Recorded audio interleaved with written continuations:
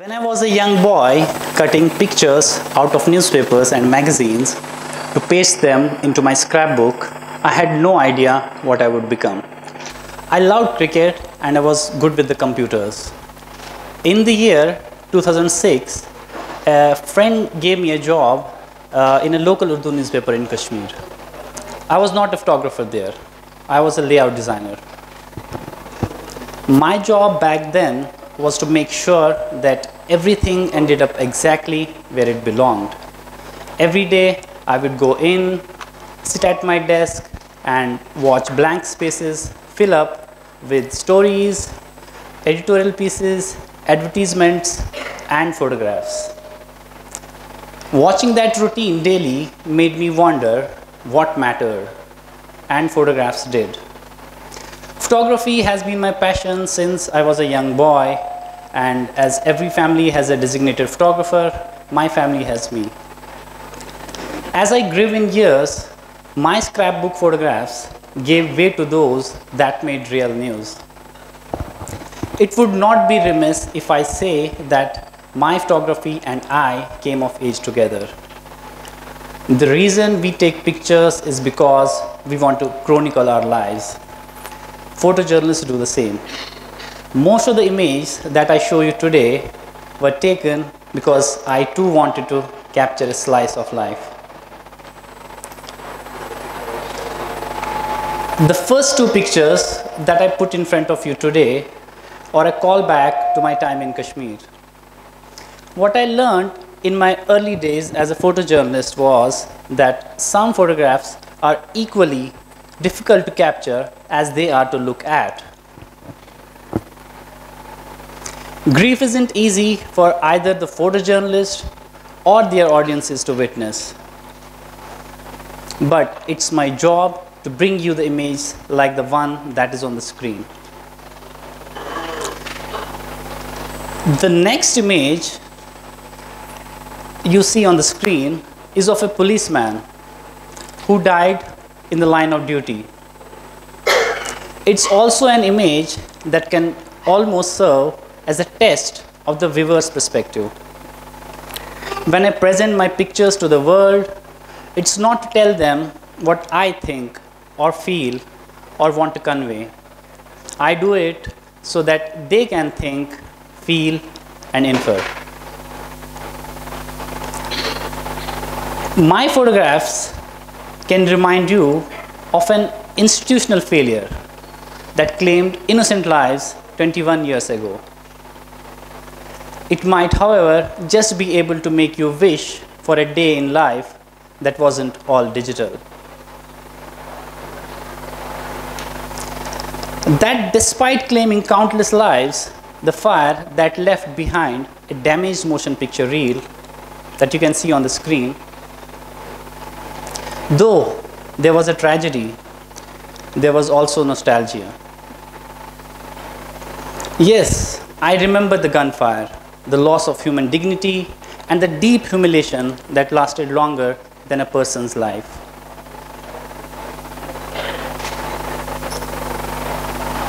I also remember wails of mothers of slain children, the agony of those who were displaced, and I know that my pictures aren't a likely solution to any of what is going on. But I had to soldier on and present my image to the world.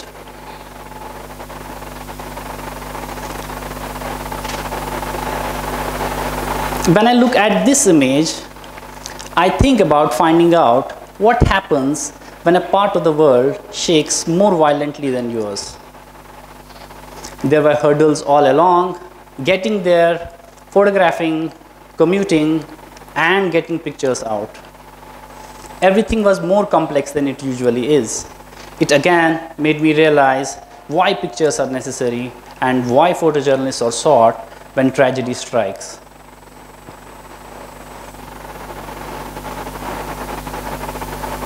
Events like the Nepal quake also make us appreciate the power that lies within an image, because they get out before words.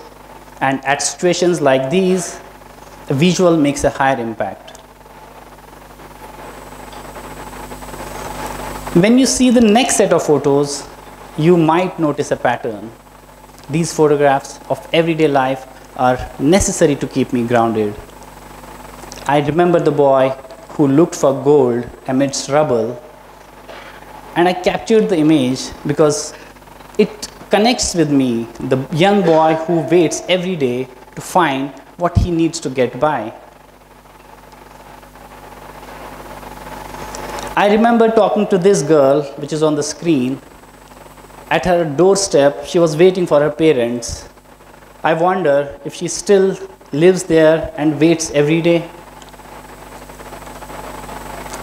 I often think about this man who threw away his entire day's water supply just to be able to save everything he owned, but failed, just probably inches away from succeeding.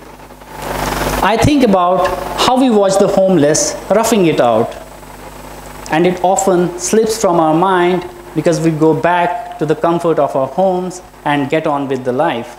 Do we all not feel like this sometime or another? I remember the last image very starkly. I stopped when I saw wisps of white foam floating in the air, but when I looked down, I saw people standing there. They had never seen snow before, and they were looking at it as if it were magic. A story conveyed through a photograph exists in the binaries of the presence and absence of light. When I see something worth documenting, I see what is visible. Along with it, I see what I want to see and show. We all do. However, when I carry upon me the responsibility of not just documenting but disseminating the information, filters are a luxury I cannot afford. We photographers don't keep secrets. We show things that otherwise were never meant to be seen.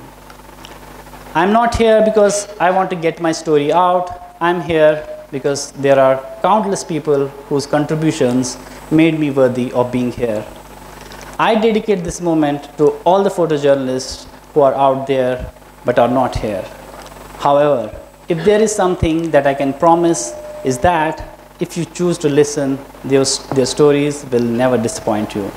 I speak for them and thank all of you for indulging me and hearing me out. Thank you.